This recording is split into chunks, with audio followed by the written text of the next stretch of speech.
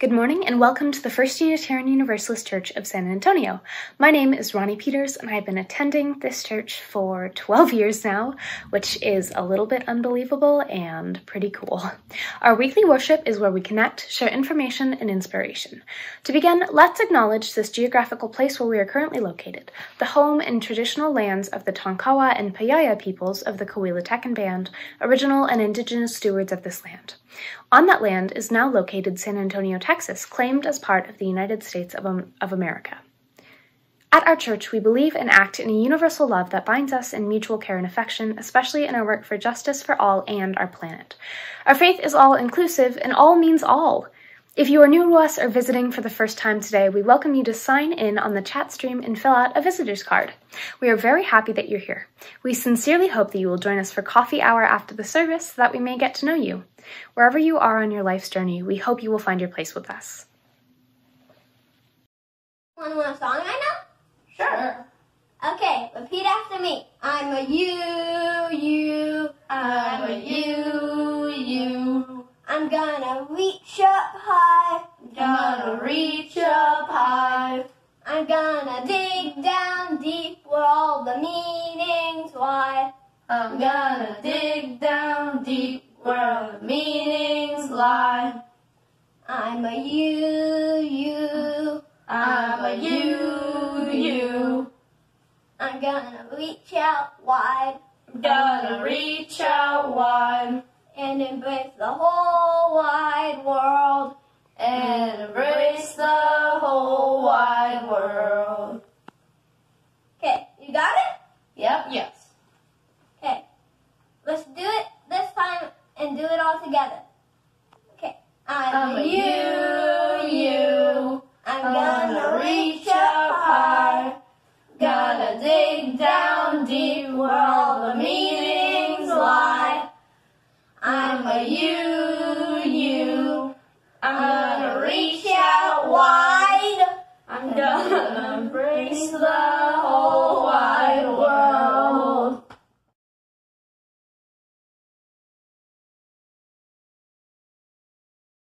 Once upon a time, there was a little child. One morning, their parents took them to a church. They went into a room where there was something called a religious education class. The teacher was very nice, and the child felt comfortable right away. There was a colorful object on the table where the children were gathered around. The teacher told the class that this was a chalice, and each week one child would get to light the chalice.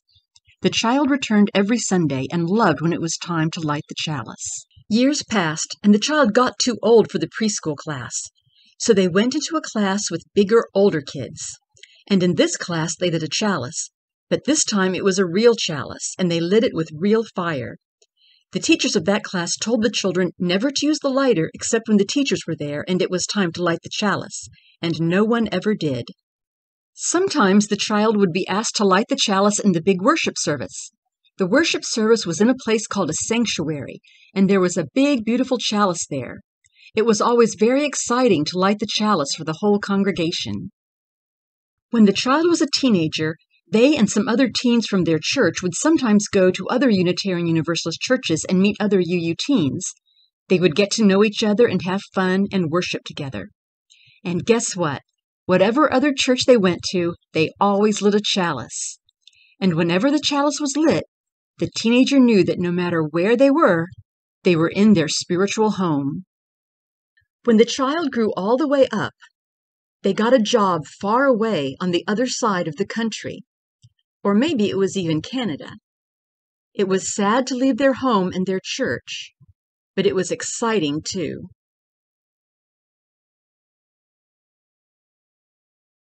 And when our person got to their new home, they found a Unitarian Universalist church just a few miles from their new house.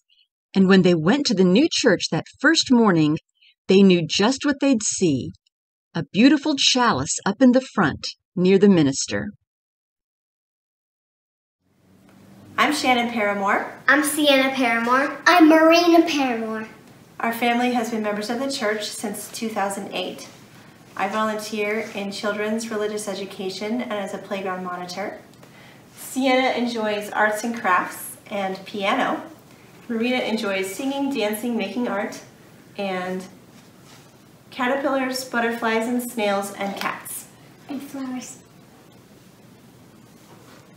We light this chalice for our children and youth and for us, celebrating the flame of faith lit in each of us, honoring the light each of us bring into the world, rejoicing in the community we create together.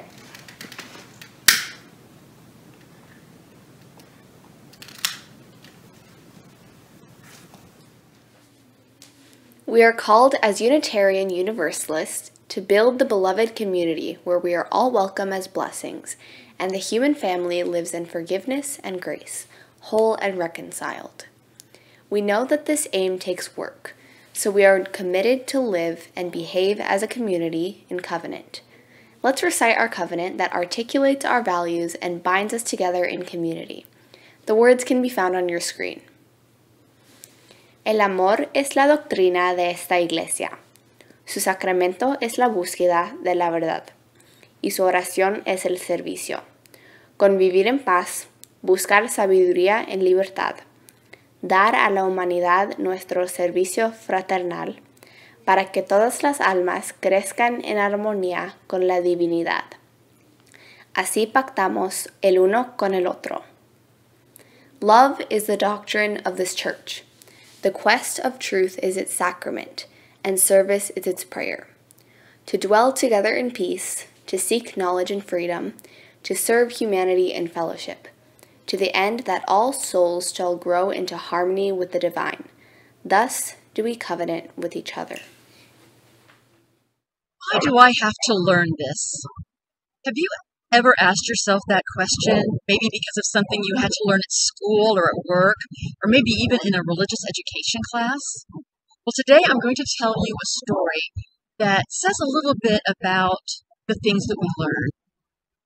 So once upon a time, there was a group of travelers, and they stopped to make camp one night, being very tired from their day's journey, when all of a sudden they saw in the sky a bright light, and they were very excited.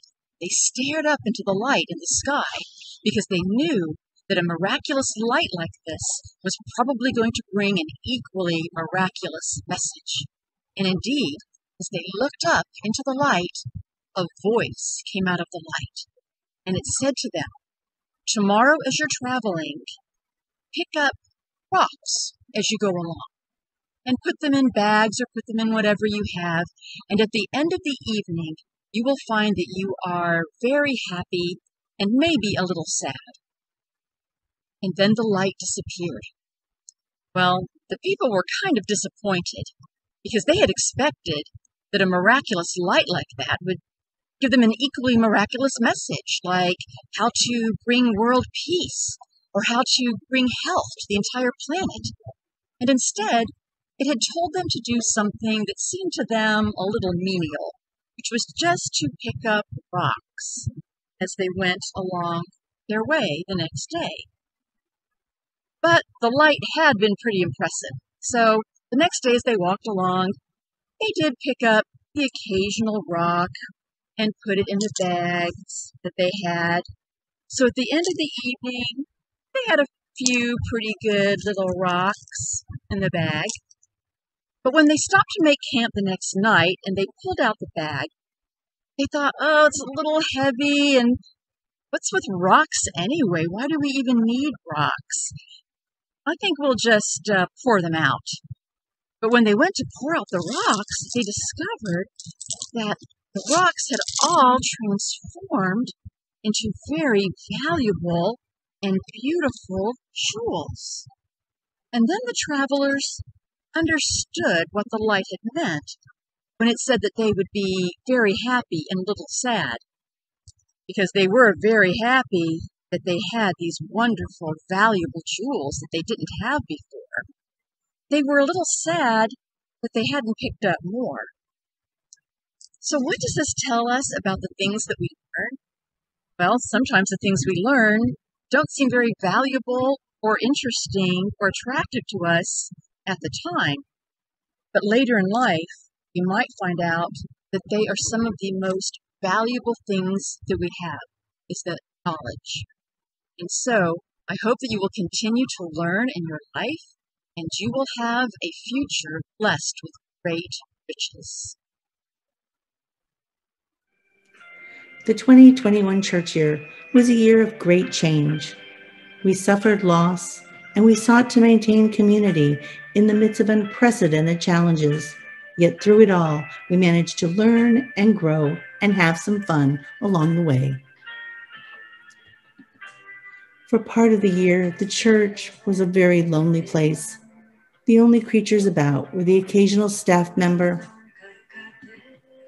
and our stuffies, who boldly watched over the church campus. The stuffies kept themselves busy. Even without their human friends around, they continued to celebrate our usual holidays like Halloween, Thanksgiving, Advent, Christmas, and Passover. They even helped with the YouTube worship story time, acting out the biblical story of the loaves and fishes. While the physical campus was watched over by the stuffies, children, youth, and adults kept the church, which is not the same thing as the buildings and grounds, alive and active. We learned, shared stories, played games, welcomed guest speakers, and created arts and crafts. Some people were able to participate at home by wrapping gifts for the annual Christmas gift collection project or by helping on site. Finally, as winter came to South Texas, there seemed to be some magic in the air as families started returning to campus, one family or pod at a time, for scavenger hunts, gift exchanges, and lots of other activities.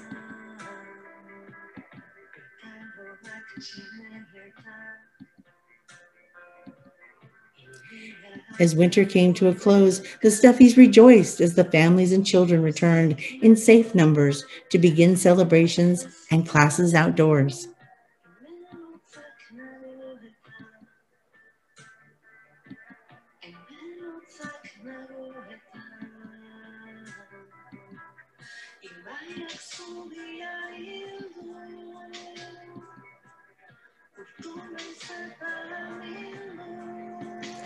With hope in our hearts, we look to the future to bring us back to the joy-full community, both in person and by using technology to bring youth religious education at First UU to all of our children and youth. As a way for us to connect as a community, you are invited to share a joyful event, a sorrow, or a concern by entering it on the chat stream. Please let us know what is in your heart. For ours is a welcoming community where we find connection, a spiritual community where we come fully alive. Ours is a sharing community where our joys are amplified, and a caring community where our sorrows are heard and held in compassion. At this time of uncertainty, may we listen more deeply and grow more involved and connected with each other.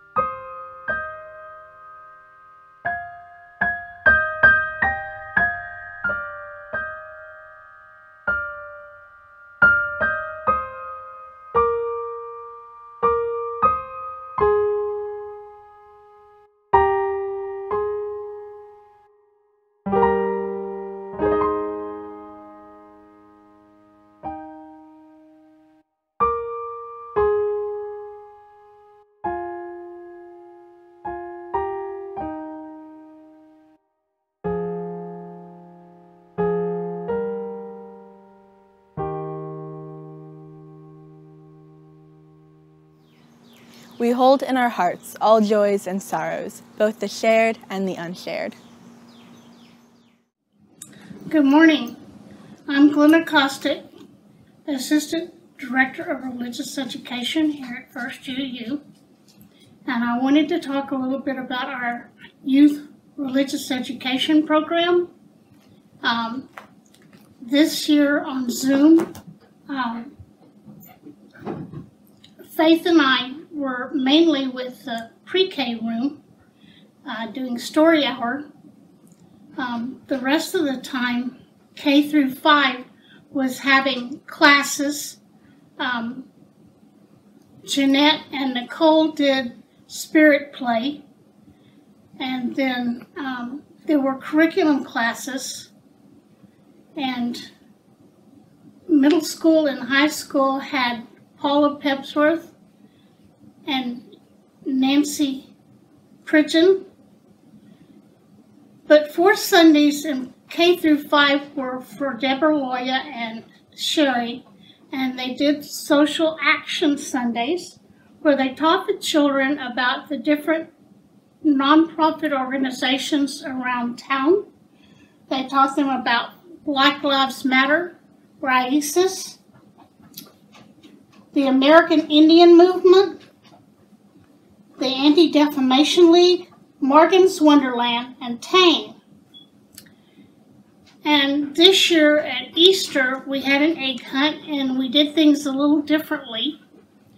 We had vases out, and the kids' eggs had also little scraps of paper in them that had dollar amounts on them. And they were able to take those dollar amounts and put them in the vases of the organizations they wanted to support. They raised over $800 for these different organizations. And the kids are going to tell you a little bit about these organizations. So I thank you for being here today. Shalom. Black Lives Matter was founded after a black man was killed by police. They worked to help make black people safe from violence. Black people matter because everyone should be treated equally because they are a person, not by their skin color. In our social action class, we learned about the American Indian movement. They worked to gain rights for tribes and to make the U.S. government keep its promises to them.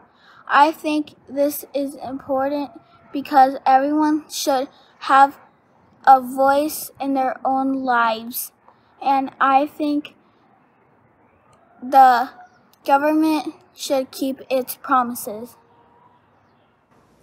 I'd like to tell you about a group called the Anti-Defamation League. This organization works to stop hatred and prejudice against Jewish people. The ADL is important because it fights all forms of hate. They recently put out a statement about how police have been targeting Black, brown, and Indigenous people for centuries, so it's a harder problem to fix now. Getting justice and fair treatment for everyone means changing racist systems and the laws, practices, and institutions that have come from them. You can read more about the ADL at www.adl.org.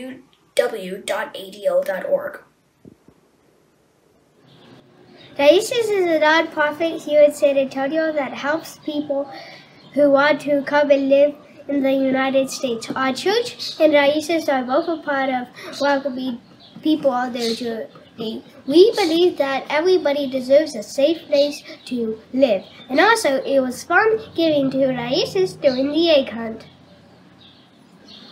Morgan's Wonderland is a nonprofit that has made a place here in San Antonio where everyone can go and have fun, even if they use a wheelchair or have trouble using other playgrounds and swim parks. My cousin who needs to use a wheelchair has gone there many times for free and has so much fun. I went there for a birthday party and had a blast. I'm glad my family donated to Morgan's Wonderland. Hi, I'm Jeanette Henderson, and I teach Spirit Play along with Nicole Meneses. Typically, this class is our first UU class for children in grades kinder and first. However, during our year of quarantine, we held class once monthly and opened our story time up to all children in grades K through 5. We were able to include some practice in co-regulation using breathing shapes and other tools. In Spirit Play, we light our chalice and sing songs. We also read stories that illustrate each of our UU principles. Our stories are also pulled from the sources of our UU principles and our faith, helping children understand that we didn't just make up the principles, but we developed them from the ideas of others. Each story is followed by a time of wondering, during which we invite the children to think about the story and make connections to their own life and our UU church community. If you're new to our congregation and have a child in kinder or first grade age range, have them come play and explore with us. All the World is about how families connect and how other people are kind to each other, and peace and kindness and love and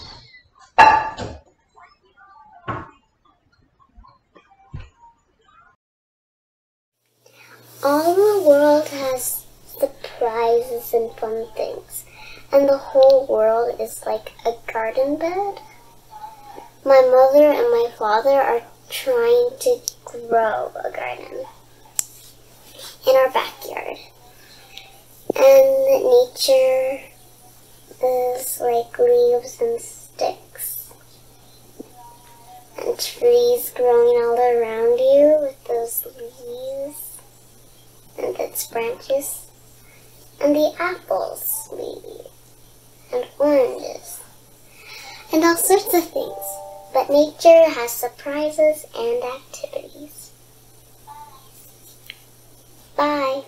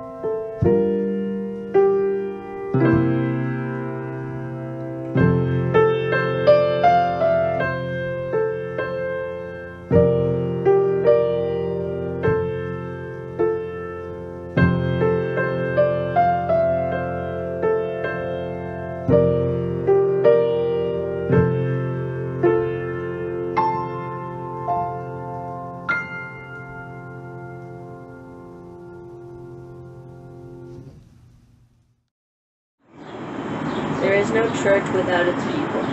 We are this church. We are all it means inside these walls and all it stands for out in the world. We dedicate these gifts to the church we embody, with our hands and our hearts.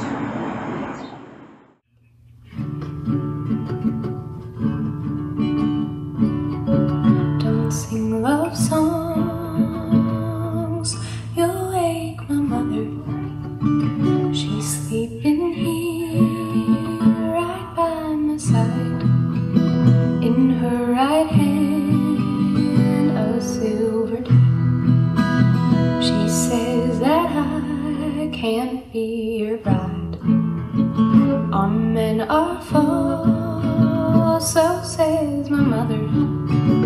They'll tell you wicked loving lies, and they'll go off and woo another, leave you alone to pine inside. My daddy handsome devil. He's got a chain 5 miles long. On every link a heart to steal of another maid he's loved and loved. Go court another tender maiden in hopes that she will be your bride. For I've been warned and I've decided to sleep alone all of my life.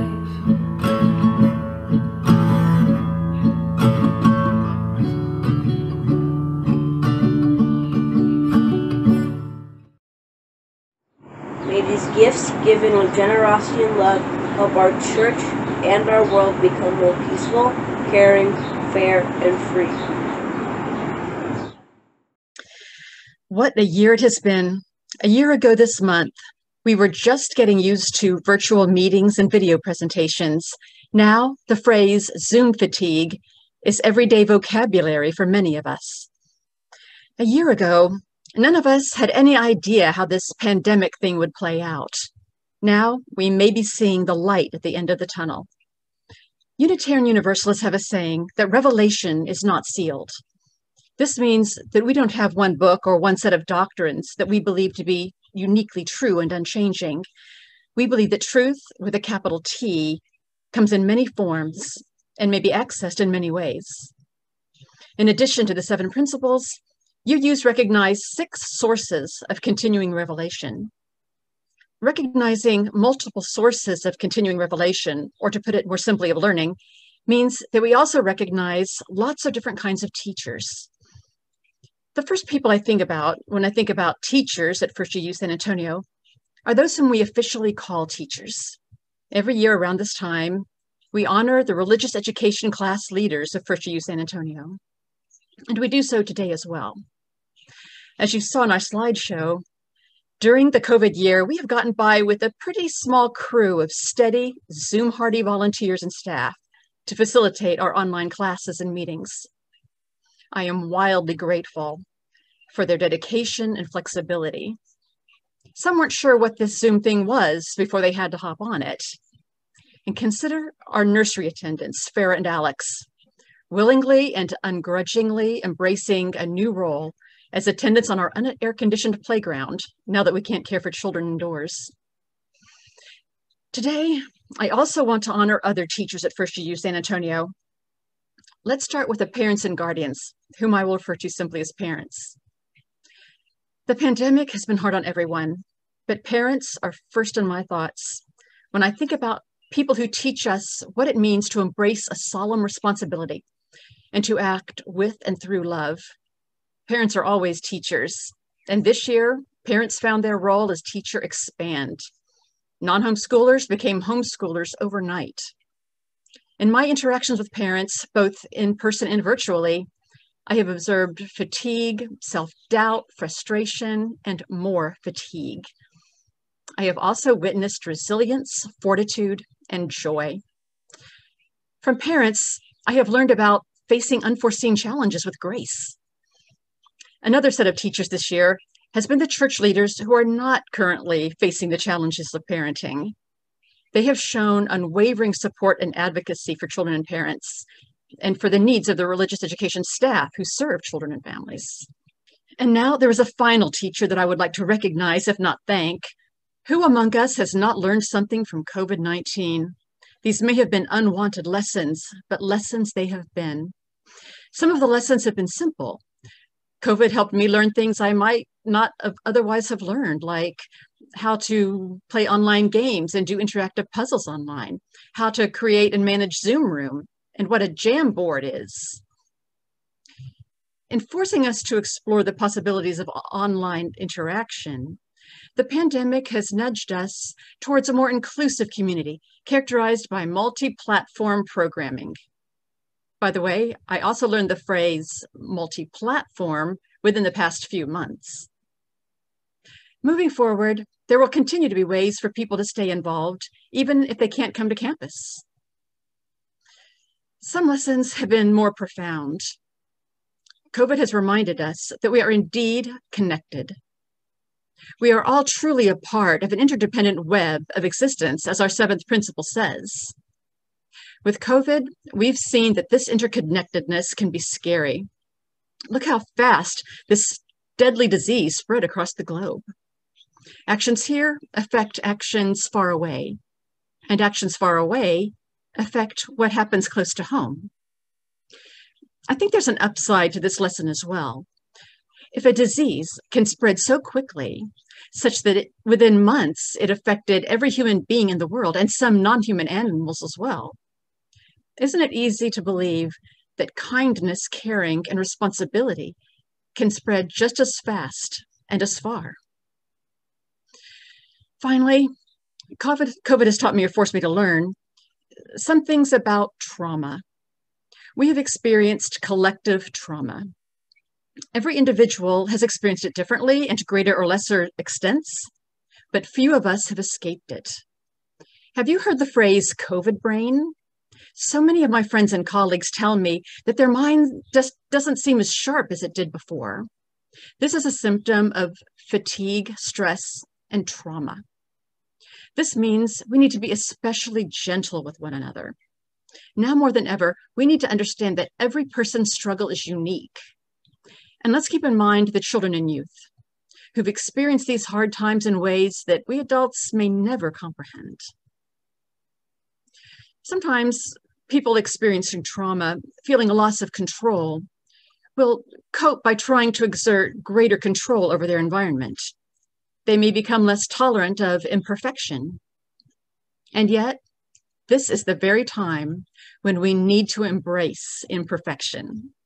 As we move out of COVID life and into a new normal, imperfection will be inevitable. We might as well enjoy it. We also need to be kind and tolerant with ourselves. In coming months, I or another church leader may approach you to do something like maybe teach religious education or serve on a committee. I hope you will seriously consider these opportunities. And I hope you will embrace, as needed, the holy, sacred no. Please do all that you can in service of the church, but please do only what you can. Finally, I've also learned that trauma doesn't go away when the trigger is gone. And in communities, the after effects of trauma may last even longer than it does for individuals. So buckle in. We will need to be kind and tolerant and gentle with one another for a long time. In the story you heard earlier in the service, travelers discovered that common, ordinary rocks had been transformed into jewels. This is, of course, a metaphor for how unwanted lessons may prove to be the most valuable. Some of the lessons of COVID are indeed gems. Now, sometimes when something bad happens, and then someone talks about learning a valuable lesson from the bad experience, it might sound like they're saying that the bad thing wasn't really so bad, or was really a good thing, or that we should be mad or sad about it. I think we can acknowledge the lessons of COVID while still planning to burn it in effigy at the earliest opportunity. As teachers go, I much prefer a Jeanette Henderson or a Ruth Castillo or an Esperanza Garza, or any of the other teachers we acknowledge today. As for COVID, let's take its lessons and send it on its way. Blessed be. Amen.